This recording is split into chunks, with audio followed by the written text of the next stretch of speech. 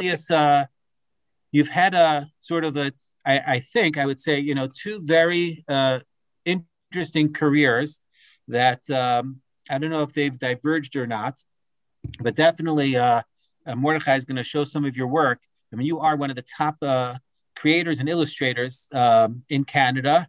I was. And you were. I was. I think you started in 2004 to devote yourself to Jews for Judaism. Yes. And if Mordechai can just show, I mean, you worked and you created some of the most amazing pieces, and you worked with the best and the brightest. And then you've also devoted your life to the Jewish people. And I think that's pretty amazing. As I mentioned before, usually when you think of someone devoting their life to the Jewish people, here are some of the amazing. This is not computer generated. This is just old school stuff. It was hand painted. This is all before computers. This is all before computers. To quote my wife, and I quote her often, Ellie, don't be an idiot. That's her famous quote. But another quote she always says about you, that you are sort of the Norman Rockwell of Canada.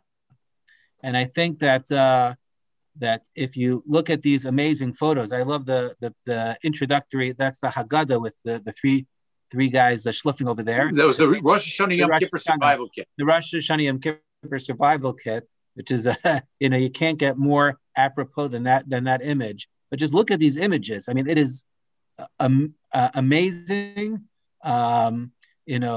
Just mind blowing, really.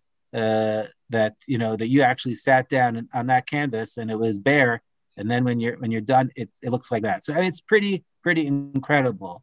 And then you took another turn in your career, probably because of your life, and you joined. I don't know. You teamed up with Rabbi Michael Skolback. I don't know if you were first or he was first, but really, Jews for Judaism Canada is really you and Rabbi Skolback. You built that up, and so. Maybe you can just start off by explaining, because I think when most people hear Jews for Jesus, so we get a little bit nervous. Everyone wants the best for their children, and when you're Jewish, so basically you might not think about your Judaism. You want your kids to be successful in business. You want them to have good, healthy marriages, and you want your grandchildren to be healthy. And and then your kid comes home and says, I'm getting more spiritual, but it's not what you think. I found passion in Messianic Judaism, or Jews for Jesus. And it shakes most people to the core, because, most people, they're living their regular Jewish life and not necessarily, Orthodox, let's say, but they identify as Jews. They lived as a Jew. They plan on dying by a Jew. And, we're Jewish. We lived through Auschwitz. We lived through the pogroms. We lived through everything. We lived through the state of Israel. The highs and the lows of the Jewish people. So when someone sort of is passionate and opts out, it's very earth-shattering for parents, siblings that maybe aren't as passionate about Judaism, but are like, 1 second, the one passionate person in our family has opted out, and it's probably scary. I don't know. So you can tell us a little about your journey and the family's reaction as the first sort of, how did you come to, make a left turn when your family was going down the highway? And then sort of what happened that made you get back on the highway of not the 401, but the Bathurst Street corridor? Okay, so Rabbi, I need to know if I'm doing the condensed version or the long version. How much time do I have? We have 40 minutes, let's say. So let's do half an hour. But all right. There's a chat on the side, and we definitely, as a Jew, I interrupt a lot. So we could be interrupting, and we could get some questions on the side. Okay, so listen. Let's go. Fascinating. Okay, so I grew up in Toronto in a modern Orthodox synagogue, Sher Shemaim on St. Clair. Went to Cheder there. Went to junior services. A lot of times I joined my father upstairs in the main sanctuary in the shul, and went through 6 years of Cheder, got bar mitzvah, and then it was over, which was not unusual for probably most of the people of my generation, most of the Jews of my generation. The Cheders were a bar mitzvah factory, and that was the long and short of it. And you got out of there, and I'd say 90% of my peers from those days have assimilated. And that was it. 13 years old, finished with shul, and went on to enjoy the Canadian culture. I was fortunate enough as a teenager to connect a little bit with BBG, AZA, as a Jewish youth group, but it was strictly social. There was no spiritual component. High holidays at best. My parents went, and Pesach was a competition to try and get it over with on time to watch the NHL playoffs, which I don't know how much common that was for a lot of people, but it was common for us. And the experience was one of assimilation. I never had a strong Jewish background. My parents were traditional. It basically started interdating as an older teenager, and there was no problem. I mean, the parents were urging me to bring home a nice Jewish girl, but that didn't happen. And I was able to land a nice scholarship to go to the Ontario College of Art and Design, where I graduated with another scholarship. On the day that on the final weekend of my time at the Ontario College of Art, they had what is referred to as the open house, where the students would put on display the best work of the school, if you were in that category. And I had my work on display, and that particular weekend tried to show my work so that maybe I could land a job, find an art director that would hire me. That didn't happen. What did happen, though, is I found the beauty queen of the school came by, Mary Beth, and started talking to me. And I was not that well-versed with dialogue with pretty women. And so she started talking to me, and I was, tongue-tied, dry mouth, clammy hand. But one thing led to another, and we talked for an hour. I asked her out on a date, and had such a good time, I asked her out for a second date. On that second date, I couldn't contain myself anymore, and I said to her, Mary Beth, I love you. And that's not the kind of thing you want to do on a second date. But she said, cool your jets. I'm in love with somebody else. And I said, what? You're in love with somebody else? You're going out with me, and you're in love with how can you do this? And so what happened was, Mary Beth was an evangelical Christian who had made a boo-boo. She had should have been going out with people who weren't Christians, but, they weren't frum. And so she needed to correct her spiritual walk and put Jesus first, which she did with me. And if I was able to buy into it and continue with the relationship, so be it. And that started a process of me starting going to go to church with her and going to her church socials, to her family gatherings, etc. And I became part of the group. But there was one Sunday service that somehow irked me, and I can't remember what the content was other than that it felt very anti-Jewish, very anti-Semitic. And that particular day, after walking out of the church, I said, that's it. I was born a Jew. I'm going to die a Jew. I'm not coming back to this church anymore. And by this time, we had an opportunity to grow in our relationship, and she was very upset that our spiritual walk had been destroyed. So she had to find another way of me to get to hear the gospel message. And we're talking about 1976. And at this time, the first Messianic synagogue had started up in Toronto. And Messianic synagogue basically is a misnomer. It was a Hebrew Christian church, a church that catered to converting Jews to Christianity. But again, they called it a Messianic synagogue, and in order to entice Jews to come and hear the Christian message that Jesus is the Jewish Messiah, they had their services on Friday night and Saturday morning, Shabbat services. And the services were, again, having gone through Cheder and gone to synagogue, had a little bit of a taste of what Jewish observance should be. And so when you walk into the service and they're singing Shalom Aleichem and Hinei Ma Tov and Sisu et Yerushalayim, it's pretty lively. And as they're singing the songs, things calm down. They have a little bit of an orchestra up front with a clarinet and a guitar and drums and a violin. the music service alone is an experience. And but they stop. They have to light the Shabbat candles.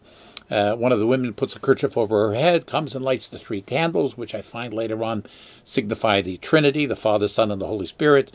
They light the Shabbat candles, and they say, Lahadlik ner shel Shabbat, b'shem Yeshua HaMashiach.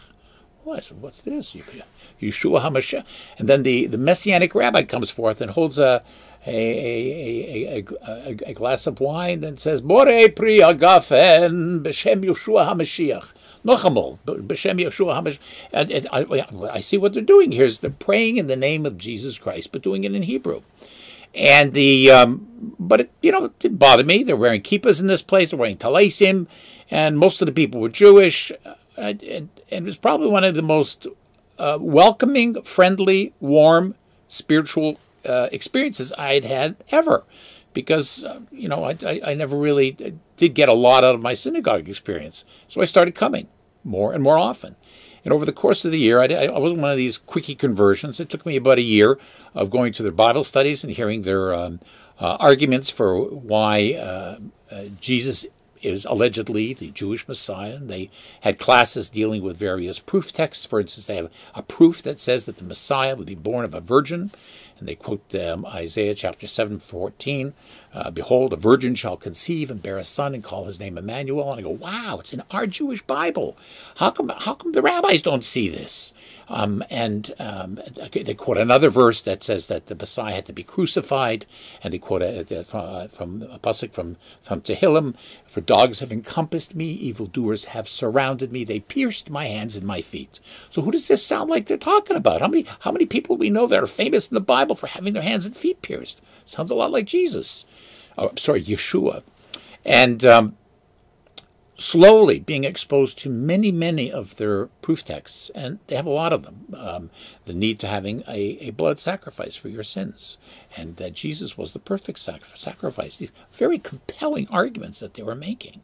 I didn't have a strong background in Judaism to contest what they were saying, but one of the things that the Messianic rabbi would do was point to verses in the Bible that verified what he was saying. One of the interesting ploys that they do is they make a case showing how the King James Version is really a good word-for-word proper translation of the Tanakh. Once they show you the verses they want to show you that will substantiate that, then they go on and find the other verses which really are quoted out of context or have mistranslations, but I wasn't aware of that. By that time, I had been so convinced that the Old Testament was the Word of God that I just needed to be taken along a little bit further. But the process took a year. And it was at a Rosh Hashanah service in this Messianic synagogue where the Messianic rabbi made a very passionate comparison between the binding of Isaac and Abraham offering up his only son, and the analogy with God offering up his only son. The drama and the passion and the analogies that were made in this service were so compelling that when they drew the connection of having to have a blood sacrifice for your sins and being asked, where's your sacrifice today? How are you going to be forgiven for your sins? And this period of time between Rosh Hashanah and Yom Kippur, where the Messianic rabbi talks about how Judaism emphasizes tshuva, repentance. How better can you repent for your sins than to have your sins forgiven?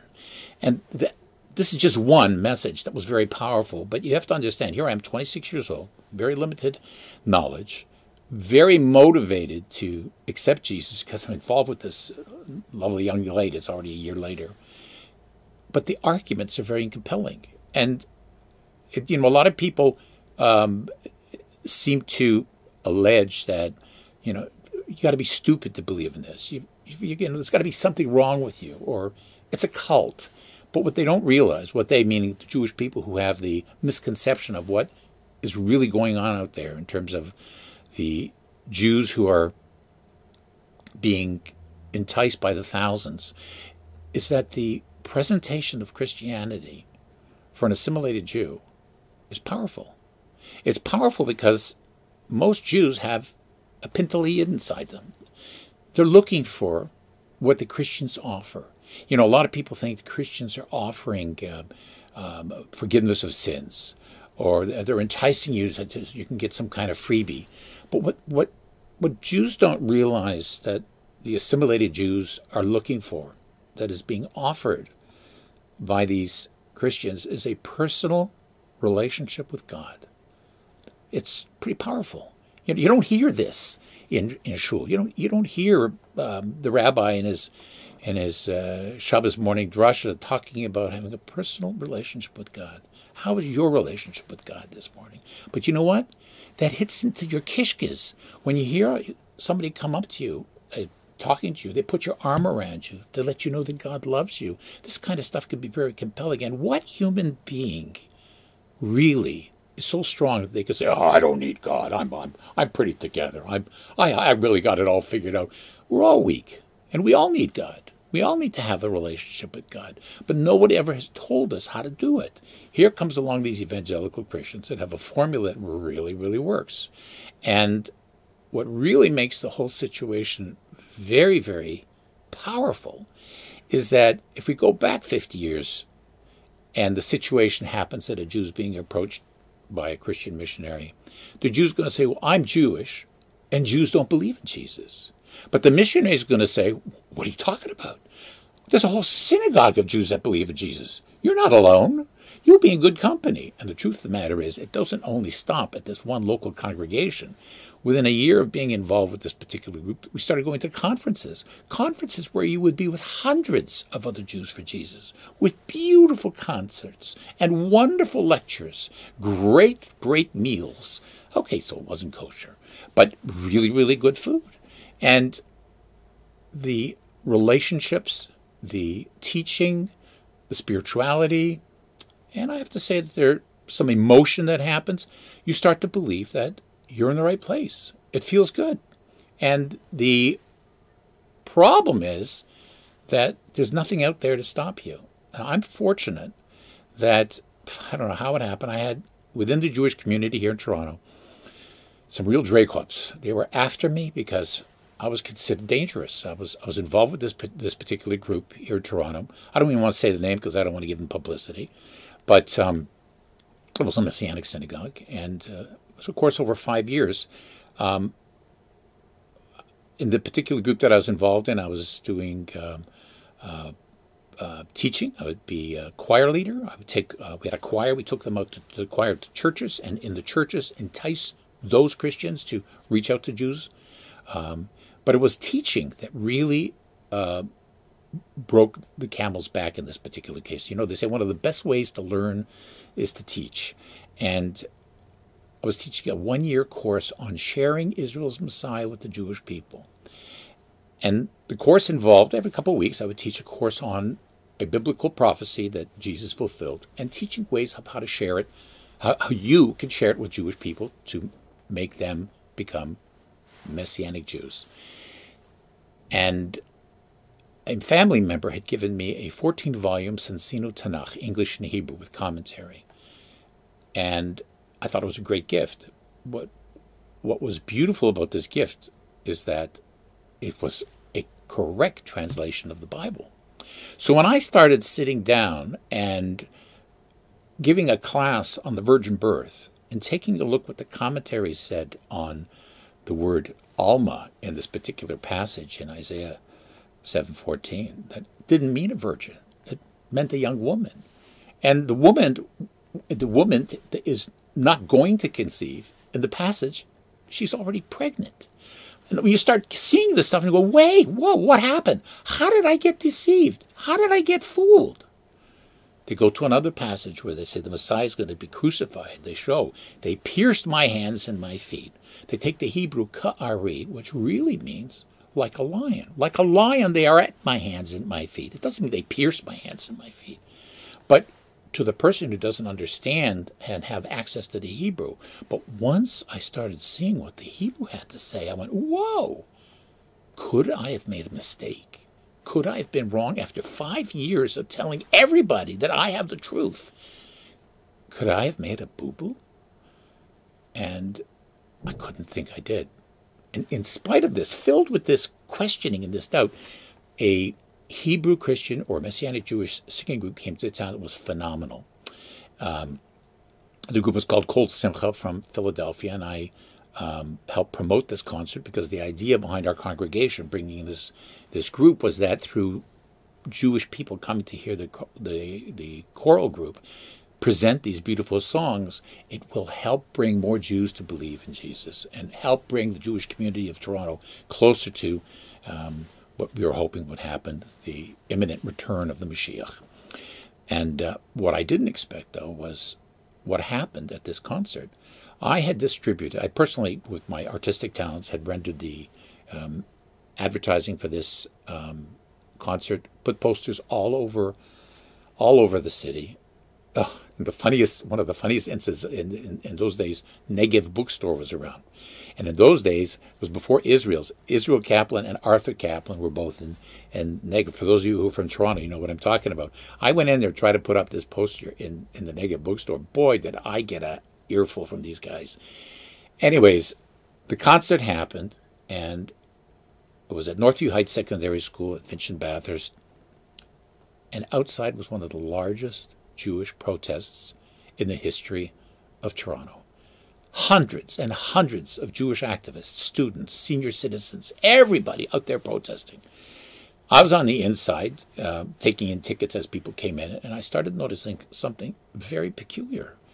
People were coming in with tickets for our concert, but I was in charge of selling the tickets, and I know I never sold it to these activists. How were they coming in with tickets until I finally figured out with my artistic background that these were counterfeit? But by that time, the damage had been done. The place was packed now with these Jewish protesters, and they were making a big ruckus, etc. And the one thing, after it was all said and done, was I walked away with a gnawing, horrible, sick feeling in my stomach about what is it that these members of the Jewish community knew that would make them so adamant that they would come out protest in the way that they did. Could it be that I was wrong? And so I started looking deep and deep into my issues. The doubt that I was having was really reigning supreme. Now, as Rabbi Carfunkel mentioned, I was a famous illustrator back then, and my father was a Schneider, a cloak maker on Spadina. And very frequently I would have a cover of Maclean's or Toronto Life magazine or Canadian magazine or this, that, or the other. And he would bring the artwork to the shop with him on Monday morning and show his cronies the great work that I was doing. Look what my son did. Look at beautiful artwork he did. Well, after this particular concert, it wasn't just a happening. It was an event that hit the front pages of the Toronto Star, the Globe and Mail, and the Toronto Sun.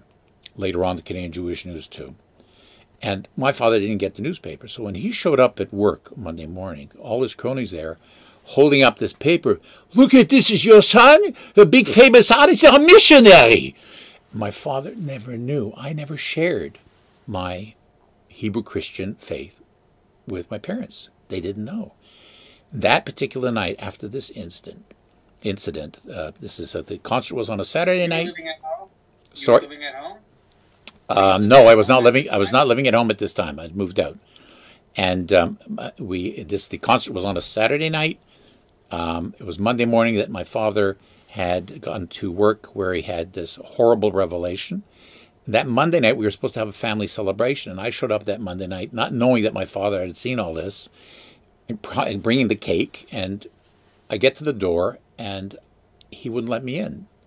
He points his finger at me, he says, "You're not my son anymore! Get away from here!" Just like that. I'm a very good mimic. I was broken. He basically disowned me, and it really hurt. But this was the straw that broke the camel's back. I started realizing that maybe I've made a boo-boo. I had a friend of mine, and many of you may know the Danzinger family here in Toronto. A friend of mine, she's now Chaya Sarah Brandt, Laser Danzinger's sister. She was a friend of mine from early teenage years. She, when I started getting involved with the Christianity, she got involved with Judaism. When I got more deeply involved, she got married to a rabbi, but she never let go of the contact. She would invite me over occasionally when she came back from out of town, invite me for a glass of tea, come for a Shabbos, maybe a meal. And I would always huck her Chinik about the Mashiach, that Jesus is the Messiah. Why don't you believe? She comes to town. She calls me up at this particular point in time. And after about 5 minutes on the phone, she says, Julius, what's wrong? And I said, what do you mean what's wrong? He says, you haven't said a word about your faith. And I said to her, I'm having some doubts. And she goes, oh, really? Having some doubts? What kind of doubts? I explained to her what I've been going through, seeing the inconsistencies with the Christian teaching in Judaism, contradictions in the New Testament, some anti-Semitism, and realizing that maybe I'd made a mistake. But the only person who I could really speak... Oh, and she asked me, have you spoken to a rabbi? And I said, well, the only rabbi that I could speak to would be the rabbi that was in the newspaper, because in all these newspaper articles, there was a rabbi in the Toronto Jewish community that represented the Jewish voice, and that was Rabbi Emmanuel Shochet. So I said to her, the only person that I could really speak to would be Rabbi Emmanuel Shochet, and I don't think he would believe me. And she said, well, he's a good friend of mine. He'll believe me. She called him up that night, made an appointment, and after a good 4-hour discussion, we were leaving, and he basically directed me to start learning. He said, you spent so much, 5 years of your life learning, promoting Christianity. You spent 5 months of your life learning about Judaism. And then he asked me last minute, you got any questions? And I asked him, I said to him, I really feel terrible and guilty about what I've done. What do I do about it? And so Rabbi Shochet explained to me the concept of tshuva. And he said, the best tshuva that you can do, no matter what it is that you've done wrong, is to oppose what you've done wrong. In your case, you've been working to convert Jews to Christianity. The tshuva that you should do is work to try and bring Jews back. And, okay, it sounded like a pretty good idea. Fast forward, over the next 8 years, I'm in the office of Shalom Schwartz, who was the director of Aish Torah. I'd been doing a little bit of Jewish activism on my own. But I came to him saying, Shalom, we really got to do something here in Toronto. The missionaries are proliferating everywhere. We got to produce programs. We got to do lectures. We got to have counseling. We got to have pamphlets. We got to have tape recordings. We got to do something to fight these people. They're winning. And I explained to him everything that we needed to do. I said, I said we can do it on a low budget. And Shalom said to me, I'm sorry, we can't help you. We don't have the expertise. We don't have the money. But I do know somebody who can help you. I went, who? And he said, you. And then the light bulb went off in the head, and I said, I guess I'm it. And so that was the point where I started becoming official. Established Jews for Judaism in 1989, and picked up an incredible Rabbi Michael Skobek in 1991. And as they say in the movie business, the rest is history. And thank God, after our first year, we did our first program in 1989 at the Zionist Center on Marley. It was called The Missing Jews. It was a program where we went over 2 nights, did a whole counter-missionary seminar over 2 evenings. And over the course of that first year, we were so proud that we had about 3,000 participants that attended our programs, had come for counseling, had asked for literature, which was a phenomenal number. Can you imagine it affecting the lives of 3,000 people in 1 year? Put even a greater fast forward, 31 years later, we're just on YouTube alone reaching 5,000 people a day. It's unbelievable. We're getting inundated now with emails, with phone calls. People are seeing the light. And I like to proudly say that so much of the success behind the organization has been Rabbi Skobek. Rabbi Skobek is a phenomenal teacher. He's spoken for you many times at the Forest Hill Jewish Center. You know what I'm talking about. But he's a bit of a rock star on doing the kind of counter missionary work that we're doing, and so people ask me, Julius, you're getting old. It's pretty obvious. What are you going to do about retirement? And I said, are you kidding? Retire? How much nachas I'm getting from doing this work? Retire? What am I going to do? Sit on the couch and watch football and drink beer? No. I see that what we're doing through the combination of our experience. Rabbi Skobek also has an interesting counter-missionary story that motivated him to try and fight this same problem. So the combination of him and me, we're a pretty passionate pair. We're making an impact. And if it's just two guys, you know, if you take a look at Rabbi Skobek, it's pretty short, but I just average guys at the two heights are average. Two average guys making a big impact. Can you imagine how much more of an impact we as a Jewish community could do if each one of us said, you know what, I want to be a Jew for Judaism. I want to be a person that reaches out to another person and say, come on, let me talk to you about having a personal relationship with God. That's not the kind of stuff you hear too often, but that is what people are looking for.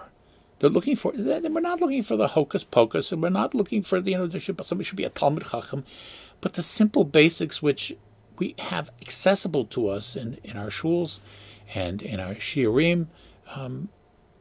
It's something that Rabbi Carfunkel probably agrees with me 1,000% and would love that more people should knock on doors and say, yeah, show me how I can have a personal relationship with God. But that's the sales pitch with the missionaries, and we got to steal that sales pitch and start using it ourselves. So what do you think? I think it's amazing. I'm looking for some questions on the side. I'm just wondering, like, you know, when you got, you know, I don't want to say sucked in because you voluntarily went to these things. You know, the internet didn't exist. So do you find that it's the same game? People just they see their synagogue as apathetic. They see their siblings and their parents as living like, you know, sort of regular Jewish lives. And it's the same type of passion that the Messianic synagogues have that draw people. Can people go, like, how do people get sucked in when there's so much kosher information on the internet? You know what? You're deceiving yourself because if you even just type in the word kosher into Google, half of what you're going to get is not kosher, but Hebrew Christian. So it's a dangerous place, the internet, in that regard, and it's probably one of the reasons why so many people are being sucked in. I see that even with our own videos that we have on YouTube, when people are going online, people who are Jews who are involved in Christianity and end up finding our stuff accidentally. They'll type in some keywords and get our videos pop up in much the same way as that happens, and we are able to rescue somebody. The converse happens when a Jew, let's say from York University, is studying comparative religions, and he or she goes to the computer and types in kosher or synagogue or high holidays. Unfortunately, a lot of the results that come up are not Jewish. They're Christian. But to an untrained eye, you don't know that. And by the time you end up spending a half hour, an hour researching to one of these websites from one of these Hebrew Christian groups, you're already being sucked in just by the power of their message.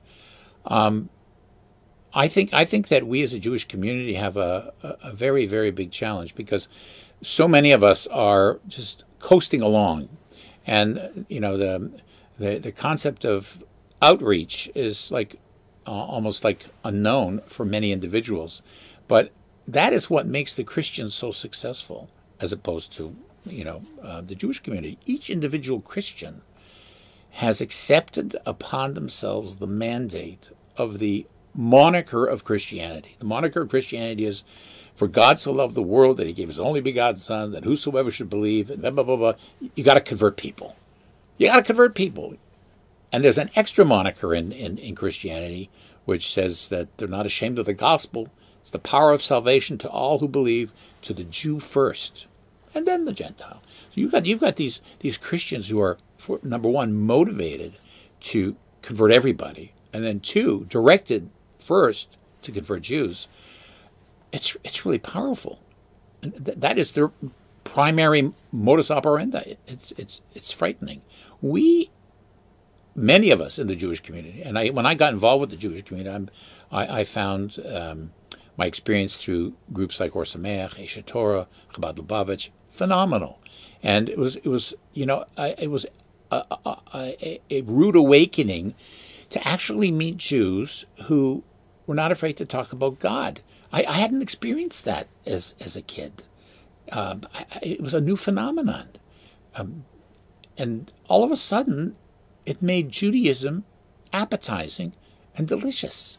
And it's something that my experience was that was rare. Now things have changed. The whole Bolshevik movement has been a catalyst in making a huge difference in the lives of many Jews today. I mean, when I came into Aish Torah the very first time, I was 31 years old. So it's 50 years ago, and things have changed. But we got to keep changing. You talk about. Sorry, do you find that the millennial experience is the same? I think that I don't know if I've always said that that just the drive to be sort of existed back then, 20, 40, 60 years ago. Every Jewish kid had drive. And so the drive might have taken them to business, it might have taken them to spirituality, and spirituality might take them to Jews for Jesus. Do you find that there's just less drive in the world? Are people just not interested in Hashem, not interested in Jesus, not interested in anything? Do you find that the millennials themselves are just less problematic because they're not into anything? I'm not an authority on millennials, but I do have a daughter who's 25, and I see what's going on, and I think you're hitting the nail on the head. I think there is a frightening apathy. It's very rare. I find it, when we were younger and we went to college, university, whatever we chose, I find it hard not to have a passion to do something. You started off this discussion with my success as an illustrator. It wasn't so much that was what I wanted to be. It's just like I had it inculcated in me from my parents to strive and do your best at whatever you do. But somehow I think there's something horribly missing amongst many young people today. I'm not saying all, but from what I see, there's an apathy. And again, the analogy could be made from what I used to do was paint with a paintbrush, one stroke at a time. Now people just push a button and everything's there in front of them. Things have changed with the whole digital revolution, with what's happening in cyberspace. So many people have relationships on their devices. And I go into shul and I see this. I mean, I'm sure a lot of people in the shul, they're just davening on their device, but I don't know. Somehow there's some scrolling going on there that doesn't look. I don't know. I have a flip phone, so I don't know from devices. But I think that today's millennials, and again, I'm not authority on it. There needs to be something out there to inspire them to go beyond the status quo. And I gave an analogy when I was teaching at the Ontario College of Art. It's one of the things you didn't mention much of, but it was probably my most favorite career. It was teaching young people for almost 3 decades. And a lot of the young people would, say to me, "Mistress, how do we become good? How do we become famous?" And I tried to come up with an analogy of what worked for me. And I use the analogy of a ladder, and the ladder goes up, way up. You can't see the end of it. It goes high up, all the way up there. But that's where you want to go. That's your goal, to get to the top. How do you get there, though? If you look at all the way up, you'll never make it. And I said to the student, forget about where that ladder's going. You're going to get there, but the only way you're going to get there is just to take one rung at a time. Only one rung at a time, and that rung is where you're at now, and make the most of it. Make it count. Make it happen. Make it relevant. Make it significant. Make it meaningful. Make it personal, and then go to the next one. Whatever your choices are, it could be that you're going through firefighting school. It could be that you're going through medical school. Could be that you're a great carpenter. Could be that you're a wonderful artist. Could be that you're an incredible social worker. Could be you might be a rabbi. Could be that you might be a rebbitzin. But you know what? Go for it and do one step at a time. I take a look at I've just been through a very, very, very tough few days. I just can't believe how much I've accomplished. But if I would have looked back just a few days ago at what I've done, without going into the details, couldn't do it. But just keep pushing one step at a time. And whatever our goal is. Let me ask you a couple of, see some questions on the side. just in 1 minute, just some rapid fire questions. Question on the side here. Given what you said about the commitments about Christians to convert Jews to Christianity, should we be concerned about the quote unquote love the evangelical Christians have for Israel? Yes. Should I say more? Yes. Okay. Now, Rabbi Skobek. No, I just going to tell you, Rabbi Skobek has an incredible video on this called "The Trojan Horse: The Evangelical Support for Israel." And this Trojan. It basically is a double-edged sword. On one hand, we appreciate the love, and the problem is, if you understand the motivation for many evangelical Christians to show their love for Israel, it's because they want to see the Jews of Israel converted. Period. But that doesn't mean all Christians share that. But having been a Christian, having broken bread with Christians, having sat on some of the original meetings of the International Christian Embassy here in Toronto with the original founders and listening to their passionate reason for why they want to do this, their primary reason was, and this is, I say this about the International Christian Embassy, I say this about Bridges for Peace, and there are many other organizations, all who want to show lots of love. But I'm going to tell you, the quote that comes from the New Testament comes from Paul. And I remember I was at one of the meetings of one of these groups, and I asked the leader of this group after he gave a very passionate speech about how it's so important to support Israel. He didn't know I was a Jew. He didn't know I was from Jews for Judaism. And I just basically had a little schmooze with him. I said, like, what's your motivation? He says, what's Paul taught. It's what Paul taught in the New Testament. Paul taught the real reason why we have to do this. The reason is to provoke the Jew to jealousy. Jealousy of what? Our Christian faith. So, you know, a lot of people don't realize that missionaries are often successful, not because they're handing out pamphlets, not because they are sitting there going through Bible verse after Bible verse. They are being really nice, really loving, really kind. And the actual gospel message might not come right away in their relationships. But when that particular missionary leader said that the goal was to provoke the Jew to jealousy, what that told me was, as much as I appreciate the generosity and the kindness of many of these Christian groups, I know from my experience it's very hard to draw the line between which ones are just doing because they love Jews and they want to help and they appreciate that God gave the land of Israel to the Jewish people, and how many are using this for a prelude to bring about and hasten the return of Jesus Christ in the end times, which is what they believe. And it's a double-edged sword. When you talk about, so you know, I'd say like this. I think there's 2 billion Christians in the world. There's, I think, 8 or 9 billion. 2.2 billion. 2.2 billion. And 1.8 Muslims. And there's and so when you think about you know, other big people on the pie chart that do not necessarily believe in, you know, monotheism, Christians and Muslims, they basically, that's 100% of the monotheistic world. I mean, the other 4 million might be, you know, believe in other things. How many of those people, like your average coworker that's Christian, I mean, is that something we should be scared of, or they're just regular people like us? And, you know, like, are we should we be scared of everyone, or? You know, I'll give you an analogy of the caregivers that I hired from my father. My father was in Baycrest for many years, and 2 of the 3 caregivers I hired for my dad's care were evangelical Christians. But I interviewed them, and I got a sense that they weren't out to convert my father. They were out to be the incredibly great people they are. And to this day, my father passed away, alav shalom, 4 years ago, and I've recommended his caregiver to other people who were so happy with him. And I know, and she's a pastor in her church.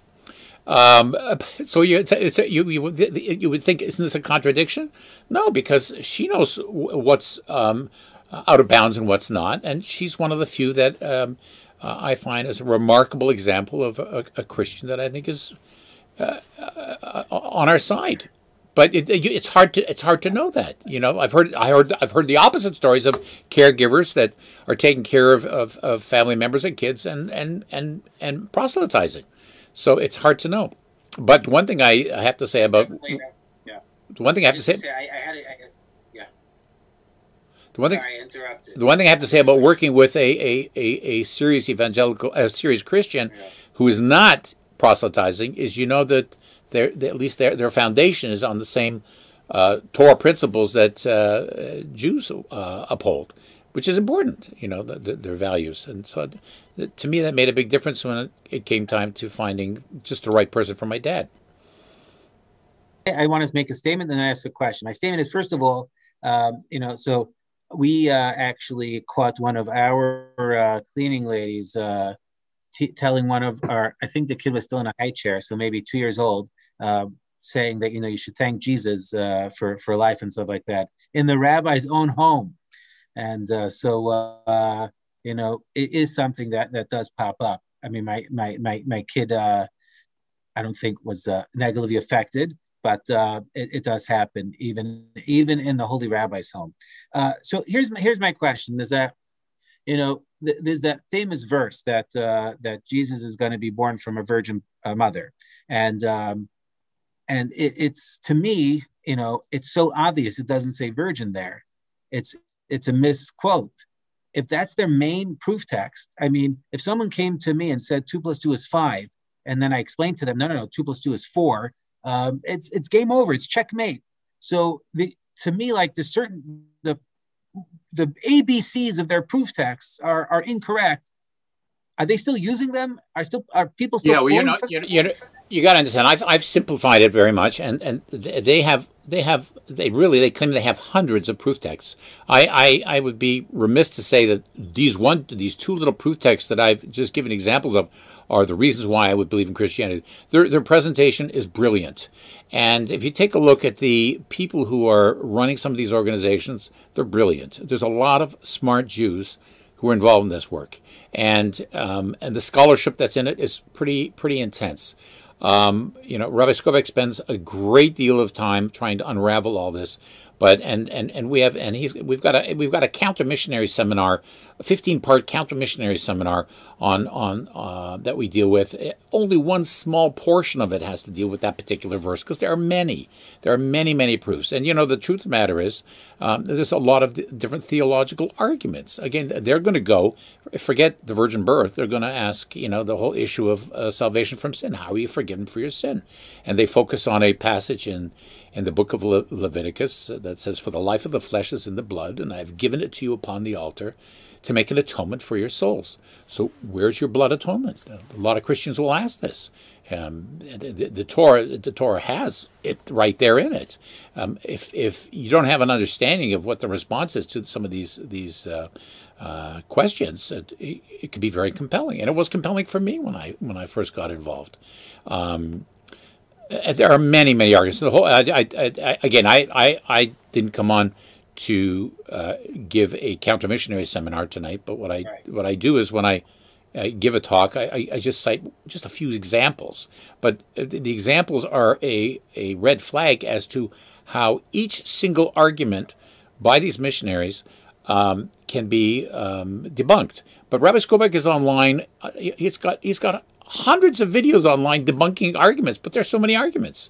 So the question is, what I find when it comes to getting Jews out of Christianity is, sometimes it ain't about the arguments. Sometimes we got to remove the Jew from the Christians. And one of the things that Rabbi Shochet told me, advised me, implored when I left him that evening many years ago. He said, the one thing that's going to make or break your success at coming back to Judaism, he says, you cannot have anything to do with these Christians. You have to literally cut yourself off and remove yourself from them emotionally and socially completely. That was a tough thing to do, because I had already done that to the Jewish community when I became a Christian. And so for 5 years, these Hebrew Christians, these Messianic Jews, these Jews for Jesus were my friends. And all of a sudden, Rabbi Shochet says, you got to stop it. You got to just cut like a razor blade everything. And that was a very tough thing to do. But I was able to, by removing myself from that, start taking a look at the clarity of what Judaism has to say. And when you take a look from a different perspective, what the Christians are teaching, you start realizing, while they do have some good arguments, coming from a perspective that doesn't rely on having a Jewish foundation, it's pretty good. Like, it's not a coincidence that there's 2.2 billion Christians in the world, and you take a look in America. America is a very Christian country, but they estimate over a third of the country are evangelical Christians. These are people who go to church on Sundays, they go to Bible studies, and they marry amongst only it's very, very powerful.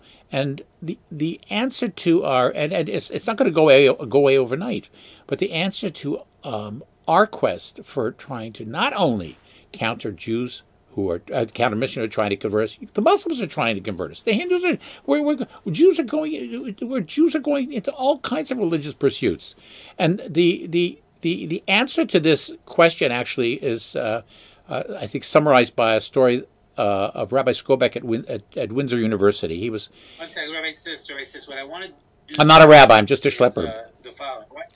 I'm not a rabbi. So I want Rabbi Mordechai to take over. I'm doing a Zoom shiva in 1 minute for a family that unfortunately their first day of shiva. So I'm going to be heading to that. Rabbi Bookbinder's taking over. Are you a rabbi? No one's a rabbi. Okay. Rabbi Bookbinder, if you can take over, Jules, because I want this to continue. Everyone, please continue asking on the chat, and please, Rabbi Ciss, thank you. Sorry, Julius. I want the pictures for my wedding. Okay, I gotta find them. Okay. I'm glad I wasn't a photographer. You should know, Julius did pictures for my wedding, and I told him the other day that we have one of the pictures right here in my hallway. So I still owe you one, Julius. Yes, right. So there were a few other questions here I think the crowd will find very interesting. What's the most successful way, do you find, of removing someone who's enmeshed in Jews for Judaism? Jews for Jesus or Jews for Judaism? Jews for Jesus, sorry. Jays. You know what? There's no one succeed. Every case is different. First of all, when you take a look at who's involved, you have to ask what is the reason why that person is involved. Generally speaking, almost 99% of the time, the person did not get involved in Christianity because of the proof texts.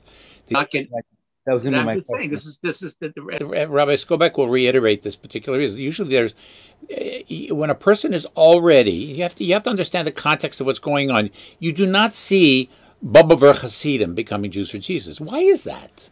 You don't see Chabad Lubavitch becoming a part of that. You don't see it. You don't see Satmar Hasidim. You don't see it. Who is getting involved are Jews who have very, very little background. And I've watched so many of the testimonials of these individuals, and their testimonies are not much different than mine. They had a Jewish upbringing, and they were bar bat mitzvahed, and maybe they went to shul on Rosh Hashanah and Kippur, and the parents made a Pesach Seder. But really, there was nothing substantially Jewish about their lives, and it doesn't take a rocket scientist to see the state of assimilation here in North America. I think intermarriage now in some North American cities is above 80%, and that is happening, because there are Jews who are not interested in following our tradition. I was just going to say a story about Rabbi Skobek. Rabbi Skobek was asked this question at the University of Windsor. He was giving a counter-missionary class. He was invited to speak on the topic. And he started giving the background to the missionary problem. And after about 5 minutes, one of the students got up and said, Rabbi Skobek, we're really not interested in hearing about missionaries. So Rabbi Skobek says, okay, that's fine. So, what do you want to hear about? So the student says, we want to hear about why can't we marry somebody who's not Jewish? And so Rabbi Skobek said, okay, it's a good question, but you're asking the wrong question. And the student scratches their head. What's the right question? Rabbi Skobek says the question you should be asking is, why be Jewish? That's a good question. Why should I be Jewish? Especially if you're born Jewish, why should I be a Jew? And therein lies the whole issue. We're around the bend to the Pesach holiday, and I just find Pesach is such a warm, rich, ripe opportunity to share the case for why be Jewish. Our story is so amazing. I mean, if you just take a look at we talked about other religions. Every single other religion, everyone in the entire world started with a revelation of one person, with the exception of the Jews. The Jews, the religion starts with a revelation of 3 million. That's quite dramatic. And there's something to be argued about, that maybe we should look into this chain of tradition that's been passed down for 3,333 years. That's how long it's been since we received the Torah. I suspect what you're saying really is that it's not so much the intellectual argument that sways the people to join Jews for Jesus, but it's more the emotional support that they receive. And it's usually we have a similar saying in Yiddishkeit. We say, more than the Rav's drasha brought the members close, the Rebbetzins children really brought them in. That's good. It's true. Rabbi Skobek had an interesting. I keep on telling about Rabbi Skobek because listen, in our organization, he's the brains, I'm the brawn. I'm behind the scenes doing stuff like you do at your organization. But Rabbi Skobek has an incredible story where he had counseled a very, very well-seasoned Hebrew Christian. This person was already involved for almost 50 years, and he convinced the guy, that he's wrong. And the guy said to Rabbi Skobek, he said, "You know what? You're right, but I got concrete boots." What are concrete boots? You hear in some of the crime stories in New York when they wanted to dispose of somebody, they put the boots into the concrete, throw them into the ocean, finished. He says, "I got concrete boots. I'm stuck." Why do you get? He says, "I'm the Messianic pastor of a Messianic rabbi of a congregation. I'm an author. I teach in a Christian school. My wife is involved in this. I have children who are involved." He says, "And I have a Messianic congregation. What am I?" Even though his tzeichel was telling him he's wrong, he says, "I'm stuck." And you got a lot of people getting involved. I cite for you the whole issue of intermarriage here in North America, where a third of the population are evangelical Christian. There's many others who are other Christians. When a Jew gets intermarried in North America, highly likely he or she is marrying a Christian, and highly likely that Christian has a strong evangelical background. So it's highly likely that if there are going to be kids, it's highly likely the kids are going to be brought up more Christian than Jewish. Not all the time, but I'll give you a story. What happened? I spoke at a very progressive synagogue in Phoenix about 15 years ago, and I was invited to speak to the Sunday school. The kids and the kids and the parents were learning together, and I was speaking on the battle for the Jewish soul, the reason why Jews for Judaism is in existence. And I gave the story about the missionary problem. And when it was over, the principal of the Sunday school came over to me, and she was livid. She was red as a beet. She was so angry. Why was she angry? She said, "Mr. Ciss, don't you realize that a third of these kids have a Christian parent?" How was I supposed to know? And I'm invited by okay, it was a little progressive, but my job was to give my message. But I did not know that a third of these kids had Christian parents. This is a synagogue. So if this is what we're dealing with in America, and this was 15 years ago, I have to assume it's gotten worse. And this is a big problem. So how do we reach all those Jews who are just melting? And the acceleration of this assimilation is frightening. It's going at warp speed. What have you found to be the most successful way of reaching out to people? Excellent. You know what? It's not a joke. A Shabbos invitation. When you sit down, you have somebody come to. People have such a misconception of what Judaism is. They do, and I'll just cite from my own experience coming into Judaism. The very, very first time out of Christianity, I went into one of the more religious synagogues in Toronto, where everybody's dressed in black, everybody's got beards, and I felt like so. It's like it's so alienating.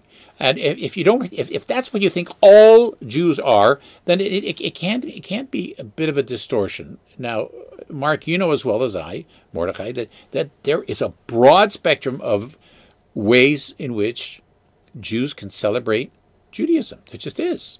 You and I both do it differently, but we're on the same page. So, and this is one of the beautiful things about Judaism.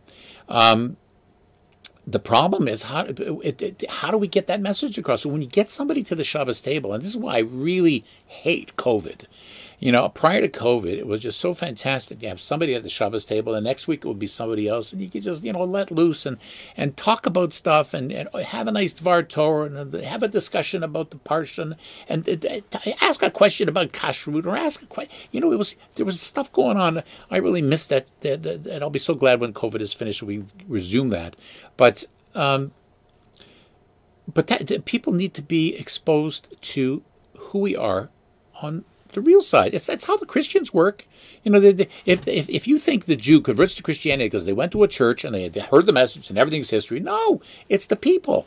We need to get our Jewish brothers and sisters back inside and connect with them and have relationships with them. And it's not so easy. But I speak from seeing what is successful. Not that there's no one flavor for, and I'll give you another story. I mentioned to you I was involved with Shator for many years.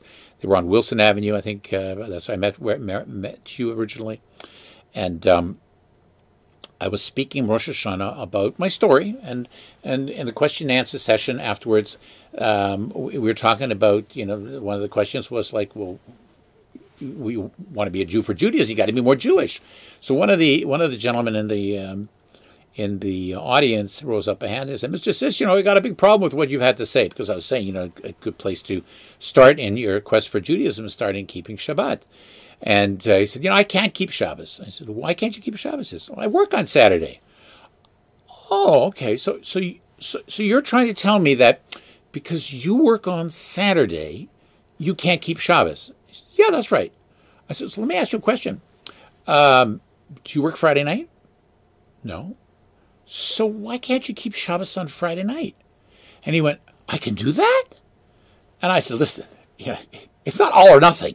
Everything you do is important. He was shocked. And again, that's it. You don't want to advertise you could do just Shabbos in increments, but once he found out that he could do something for Shabbos, it's better than nothing. This fellow, by the way, once he started going to shul, and once he started keeping Shabbos Friday night, even though he was working on Shabbos, eventually gave up working on Shabbos and became Shomer Shabbat. But you got to. It's somebody starts keeping kosher. They don't transition from eating pork and beans to going to kosher restaurants. It just doesn't happen that fast. Okay, so they stop eating the treif meat. Slowly, it's not overnight. But every person's different, and you know what? You won't know how different each unique person is until you get to know them. And I think that it's about relationships. We step by step. Let me just ask if there's anybody else who has any questions. I'm just looking here on the side if anybody has any other questions that they want to ask Julius about his fascinating work and the state of Jewish affairs in Toronto, and maybe what we can do. But by the way, the state of Jewish affairs in Toronto is a misnomer. It's the state of Jewish affairs in the world. Although I'm sitting in an office at Lawrence and Bathurst, things have changed. And if this interview was taking place 30 years ago, we could say the state of affairs in Toronto, but we are global. Everything we are doing now at Jews for Judaism is global. It's worldwide. It's international. There are no borders anymore. When I check my YouTube results and statistics and analytics at the end of the day and see whether it's 6,000 people or 7,000 people that we've reached in that particular day, these people are coming from all around the world, and it's the outreach that we do, and you must be experiencing this at the Forest Hill Jewish Center.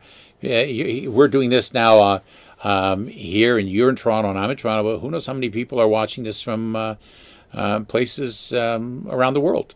I'll give you another example, by the way, around the world. We got an email once from a Jew who was stationed at a scientific research station in the Arctic Circle, close to the North Pole. And he was at this scientific research station with 3 other people, all of whom were evangelical Christian. And they were all bombarding him, and he didn't know what to do. And he went online, found Jews for Judaism, sent us an incredible email and saying, you know what? I'm probably the world's furthermost Jew for Judaism you'll ever see, but thanks to you guys, I'm Jewish. Because he was able to come online, like they didn't invite Rabbi Skobek up to the North Pole to give a talk, but they did. He was able to get him online with the internet, and we were able to keep Jews Jewish at the North Pole. That's pretty good. I haven't got a letter like that from the Antarctic yet, but I hope we get one soon. All right. Julius, you are doing amazing work. Yishkayach, thank you so much. You know, we're very appreciative of all that you do for us, not just here locally, but like you said, internationally. You're bringing people back into the fold, and that's amazing. Well, you should know something, by the way. You know, you're also a supporter, and many other people are supporters. And one of the things that we have to emphasize is we are not in this alone. Every person that helps us out, whether that's an $18 donation or greater, every Jew that helps us out is helping keep Jews Jewish and save Jewish lives.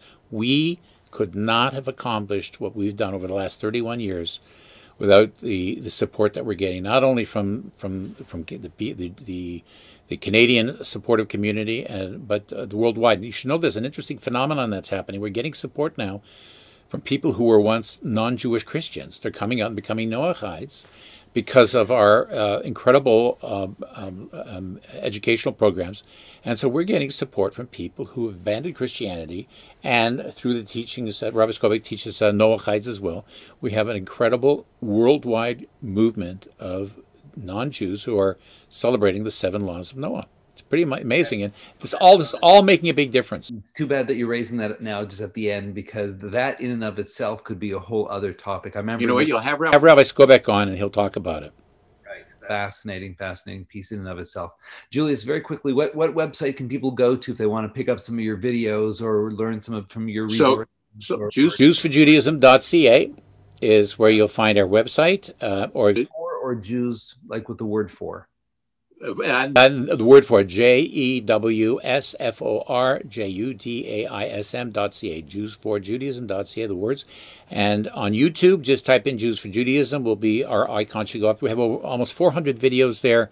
And the interesting phenomenon about our videos is much has changed since we started, and about half of our content now is just about Judaism. So if people don't have to be interested in counter-missionary work to really benefit from the programming that we're offering there, again, over 200 videos on all aspects of Judaism. And it's phenomenal, very interesting, and a lot of it, almost all of it, most of it, is Rabbi Skobek, and he's pretty good. So what you're saying then is during the next lockdown, we can all go make popcorn and we can binge watch your videos. Amazing. You don't need a lockdown to binge watch. Okay. Julius, thank you so much. We're so happy everyone's had a chance to join us.